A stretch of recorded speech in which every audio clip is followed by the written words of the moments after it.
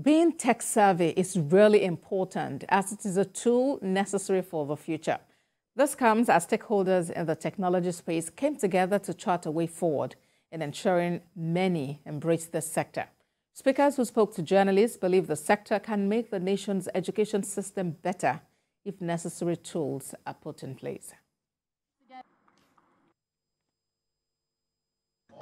Well, tech is the future. You can tell that if you do not know tech, you are an illiterate, more or less, going into the workplace of the future. So I think tech is something that every student has got to take those sense of responsibility.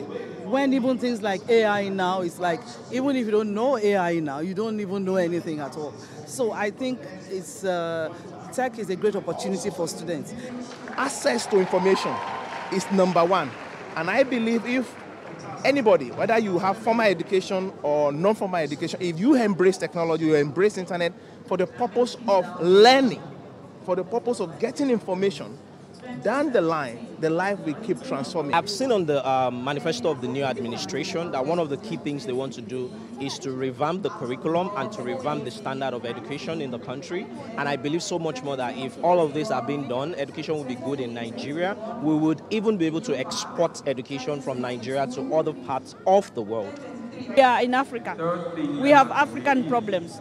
So how do we bridge the gap between us and the rest of the world? Only technology can do that. We still have issues of poverty. We still have violence in our countries.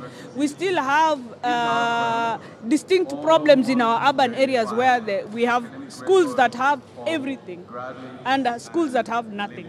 How do we bridge that gap? Technology, that's it.